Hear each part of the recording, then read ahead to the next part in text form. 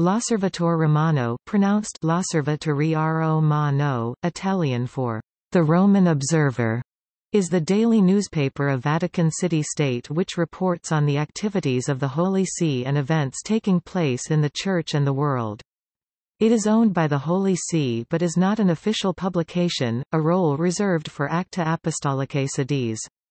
The views expressed in the Osservatore are those of individual authors unless they appear under the specific titles, Nostre Informazioni, or Santa Sede. Available in 9 languages, the paper prints 2 Latin mottos under the masthead of each edition, Unique sum, to each his own, and non prevalebant, the gates of hell shall not prevail. The current editor-in-chief is Giovanni Maria Vian. On 27 June 2015, Pope Francis, in an apostolic letter, established the Secretariat for Communications, a new part of the Roman Curia, and included L'Osservatore Romano under its management.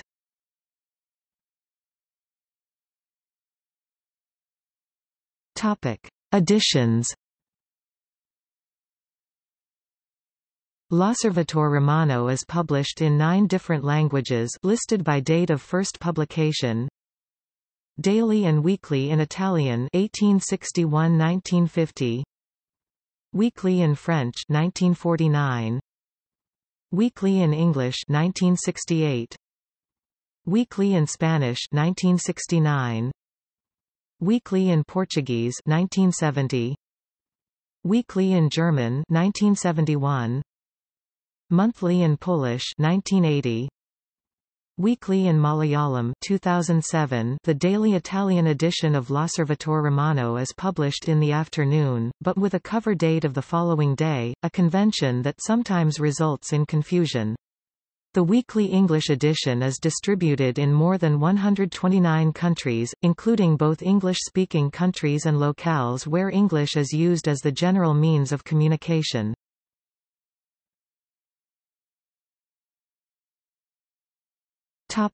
History.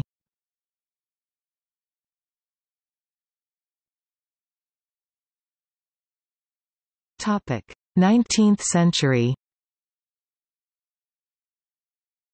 Giornale di Roma was the newspaper of the Papal States, with first issue published in Rome on 6 July 1849.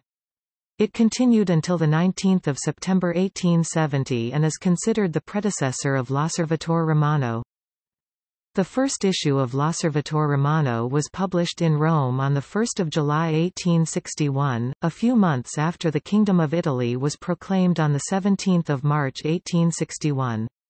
The original intent of the newspaper was unabashedly polemical and propagandistic in defense of the Papal States, adopting the name of a private pamphlet financed by a French Catholic legitimist group. The 18th of September 1860 defeat of papal troops at Castelfidardo substantially reduced the temporal power of the Pope, prompting Catholic intellectuals to present themselves in Rome for the service of Pope Pius IX. This agenda supported the notion of a daily publication to champion the opinions of the Holy See. By July 1860, the Deputy Minister of the Interior, Marcantonio Pacelli, grandfather of the future Pope Pius XII, had plans to supplement the official bulletin of the Catholic Church Giornale di Roma with a semi-official, rhetorical publication. In early 1861, controversialist Nicola Zancini and journalist Giuseppe Bastia were granted editorial direction of Pacelli's newspaper. Official permission to publish was sought on the 22nd of June 1861, and 4 days later, on the 26th of June, Pius IX gave his approval for the regulation of L'Osservatore. The first edition was entitled L'Osservatore Romano, a political and moral paper, and cost 5 baiocchi. The political and moral paper epithet was dropped before 1862, adding instead the 2 Latin mottos that still appear under the masthead today. The editors of the paper initially met in the Salviucci press on the Piazza de' Santi Apostoli, where the paper was printed. Only when the editorial staff was established on the Palazzo Petri in Piazza dei Crociferi and the first issue printed there on 31 March, was the wording, "daily newspaper," added to the masthead. After the breach of Porta Pia by Italian troops in September 1870, L'Osservatore Romano solidified its opposition to the Kingdom of Italy, affirming obedience to the Pope and adherence to his directives, stating it would remain faithful to that unchangeable principle of religion and morals which recognizes as its sole depository and claimant the Vicar of Jesus Christ on earth. Soon after, L'Osservatore began to replace the Giornale di Roma as the news organ of the Pontifical State. Giornale di Roma stopped publication on 19 September 1870, almost a decade after launch of L'Osservatore Romano. During the pontificate of Pope Leo XIII, the Vatican acquired the paper's ownership in 1885.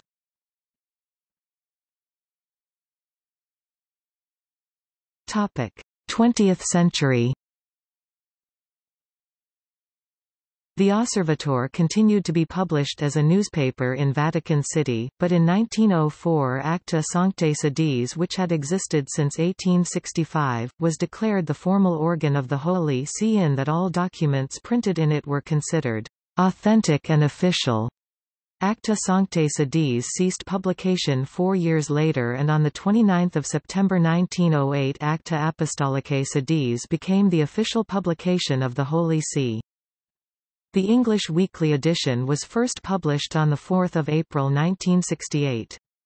On 7 January 1998, that edition became the first to be printed outside of Rome, when for North American subscribers, it began to be printed in Baltimore. The edition was printed by the Cathedral Foundation, publishers of the Catholic Review.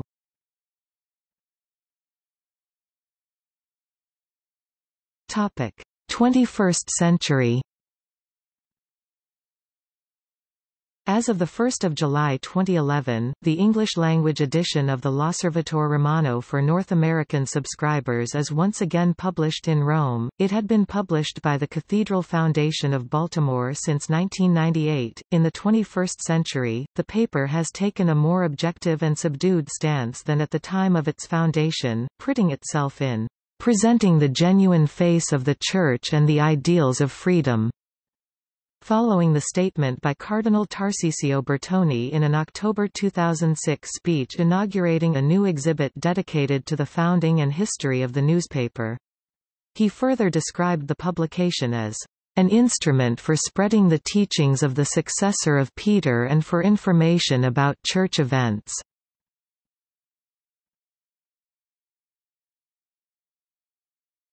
Topic: Official views of the Magisterium.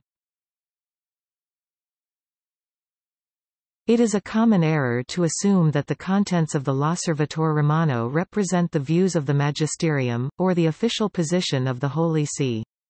In general, this is not the case, and the only parts of the Osservatore which represent the views of the Holy See are those that appear under the titles Nostre Informazioni or Santa Sede. At times the Magisterium disputes the contents of the Osservatore, e.g. a 2008 article expressed the desire that the debate on brain death be reopened because of new developments in the medical world. An official spokesman said that the article presented a personal opinion of the author and did not reflect a change in the Catholic Church's position.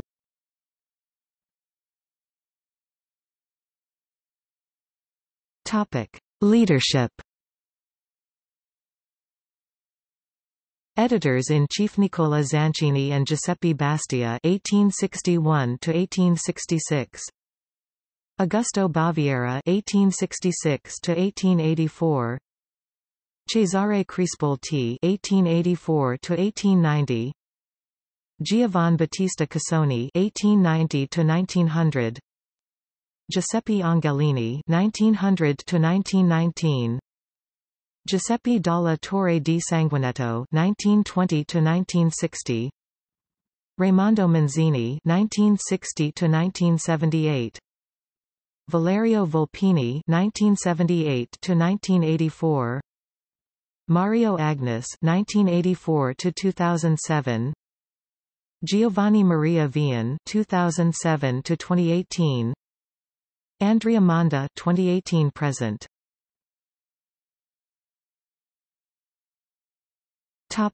See also: Index of Vatican City related articles.